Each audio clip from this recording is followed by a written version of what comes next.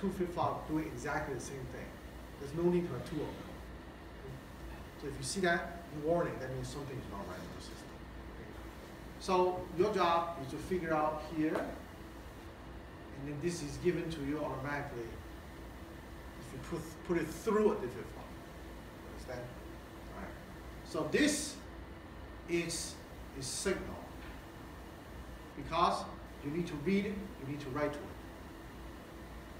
This is also a signal because you need to read from it, you need to write to it. Look at the feedback, the arrows represent they're both signals. So you need to define a signal. Usually we call this as next state. And the signal is what? Current or present. So there are two signals. So current state, it's always after the flip-flop is the output. And next state is always the input. So all your logics deals with the next state. So next state is a function of your present state or current state and your logic. Understand? Understand?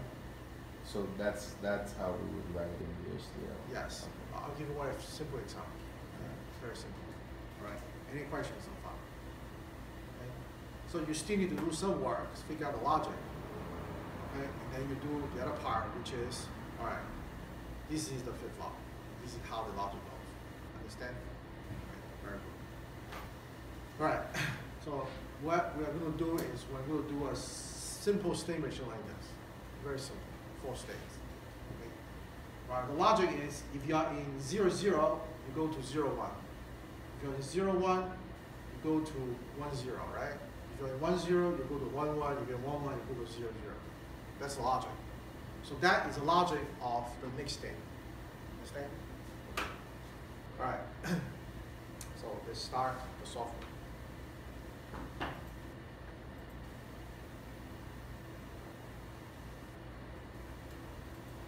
Create a new example. This will be our example number HDL number 6.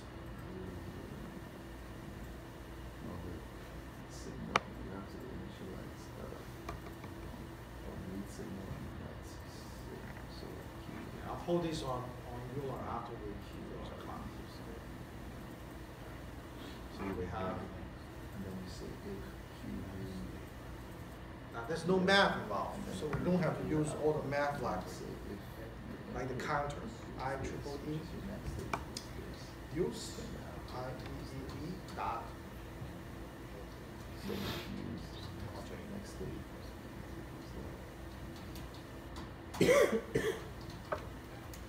And then you also need to know Q. It is good to put in a reset into your state machine, okay? So you know where it starts. Okay? So it is a synchronous reset at the low. You must have a clock, otherwise the flip-flop will not work.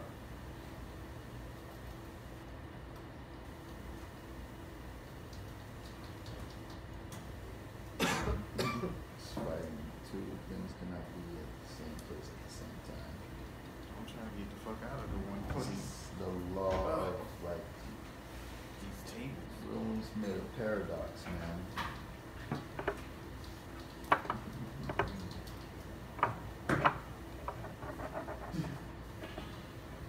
Okay, so now we have, remember, look at this, we're using a vector.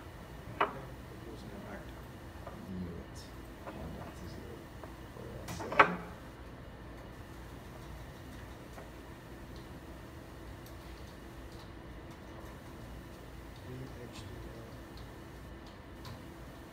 Okay, so architecture. You wouldn't need an input for or the clock is the input. All right. Okay. Sure.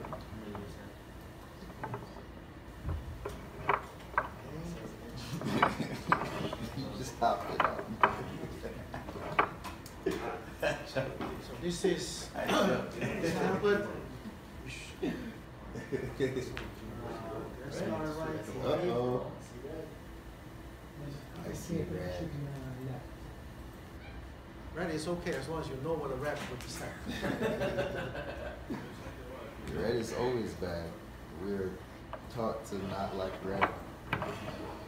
Yeah, red is never good. Never written a piece of code, there's no red. You always have a red. Then you realize, oh, we made one mistake. Shoot, fix it. Yeah, be scared if it doesn't have red when you finish. Yeah, what if it doesn't? If it doesn't have a red when you're finished your first time, all compiled, boom.